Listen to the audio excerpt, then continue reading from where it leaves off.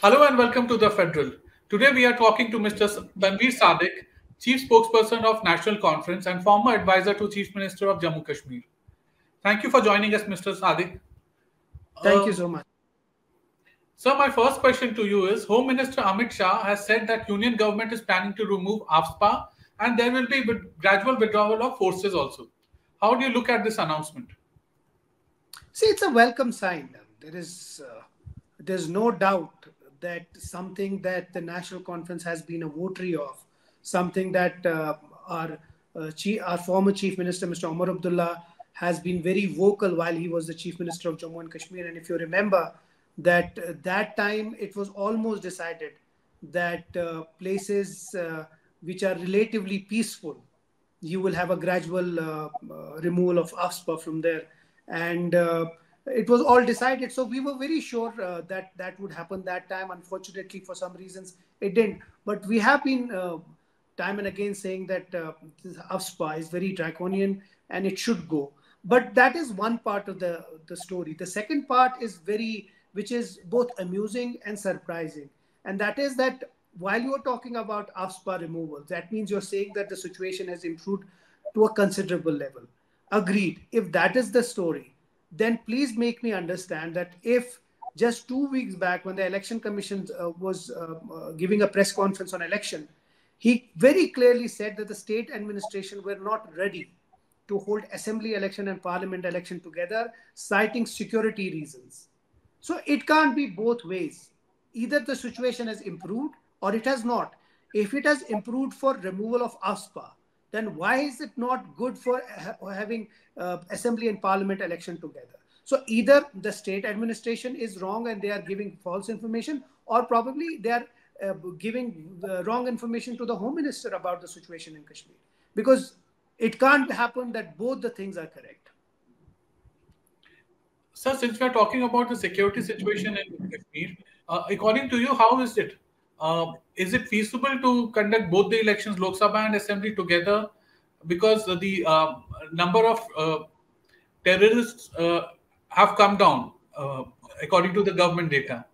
So, according to you, how is the situation? What is the situation, sir?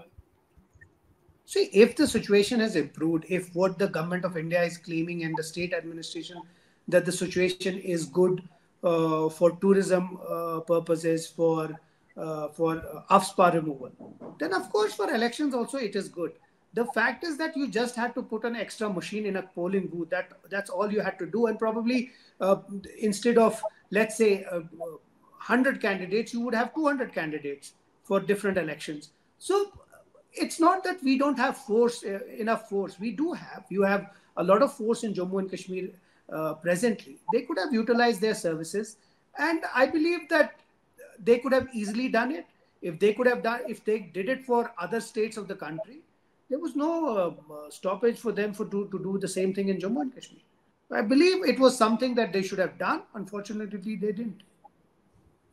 Sir, this will be the first election after the removal of Article 370 in Jammu and Kashmir. Do you think it will play a key role in the minds of people who come out to vote? See, honestly, there is one thing that you can't check, is that what is in the minds and hearts of the people. And ultimately it will come out from the booth. Whatever they feel, whatever the sentiment they have in their hearts and minds, it will come through the booth. Post 2019, what we feel is that a lot of people were not able to express their sentiment. And it was a pressure cooker situation where there was steam, but there is no vent. So if there is no vent, of course, the whole pressure will stay inside. And probably 2019, post 2019, this is the only major election where people can at least express their point of view. And I think the best part about this country is the democracy. And I think through the ballot box, they will ensure and tell to the world that whatever happened, and that's what we believe as the National Conference representative and as a party, we believe that this is an opportunity for the people to express their resentment, their sentiment through the ballot box. And I'm sure what we as the local regional party feel that whatever happened on 2019 was done undemocratically, unconstitutionally, and without the consent of the people, and people will give a very resounding statement when the election results are out. So I feel, yes, it's very important, this election, and people will come out to vote and vote in what they feel is right. So, how important is the restoration of statehood for people of Jammu Kashmir? We have witnessed a protest happening in Ladakh region, but for the people of Jammu Kashmir, how important is statehood? See, it's definitely important because if you see before 2019, Jammu and Kashmir was a prosperous state, one of the very important state of the country with everything in order.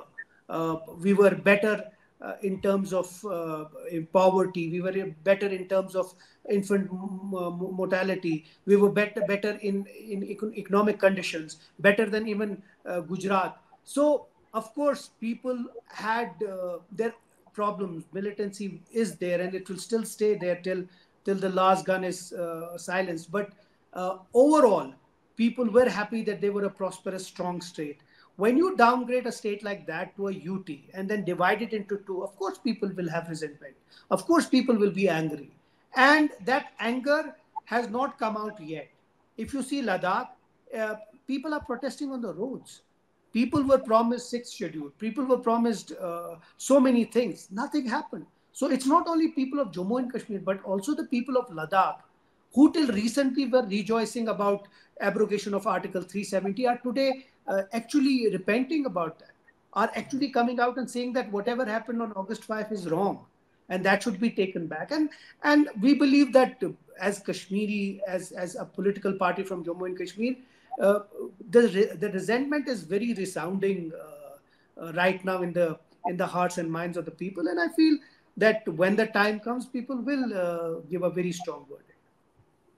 So, Home Minister Amit Shah has said that there will be no dialogue with the Hurriyat, and the union government will talk directly to the people of Kashmir. Do you think the dialogue process can move forward without including them? See, unfortunately, we have been a victim of separatism. We have been a victim of militancy. If you remember, right from 89, we have lost more than 10,000 of our workers, only second to the security forces. So we have also given our lives for taking the tricolor in our hand. So we were never in favor of separatism. We were never in favor of militancy or terrorism in Jammu and Kashmir, and we have faced the brunt for that. But that said, if anybody in Delhi can claim that now the sentiment of the ground, which with regard to separatism, is over, I think that would be wrong. The separatism has always stayed there. Probably the percentage has gone up and down, but it has always stayed there. Is this the right time to talk to them? No. Is separatism because they have consigned close to around a lakh of people to the graves. So please understand, people have resentment that till yesterday they were talking in one tone, and today they are nowhere. And people also understand the national conference has been against it, face the brunt on both sides in terms of Pakistan, in terms of even our deep state, or probably whatever is happening to us today. We are being cornered and we are being called anti-national by our own country, while as they don't understand our sacrifices for this country. But that said, I think right now is not the time. If Kashmir improves, if Kashmir gets peaceful, probably will be the happiest for that. But that will take time. If just for a media narrative or just for brownie points, you are claiming that Kashmir has gone back to normal, I think that would be a wrong assessment. So, my last question to you is: you are with the India Alliance, yet there is no seat sharing between National Conference, PDP, and Congress in Jammu Kashmir.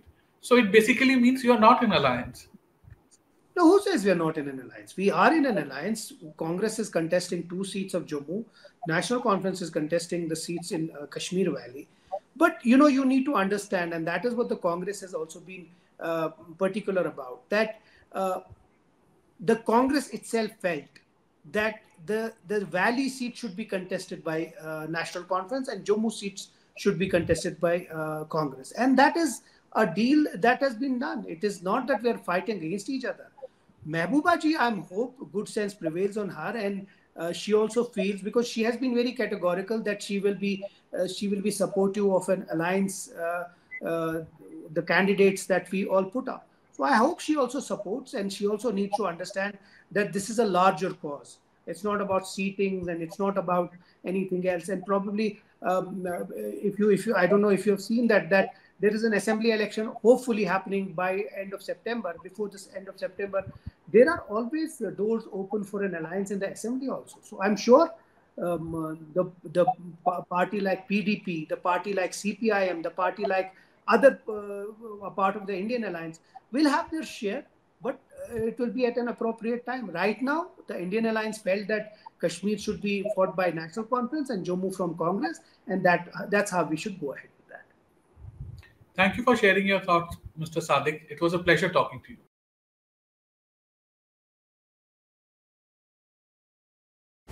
Subscribe to the Federal's YouTube page for more news and updates.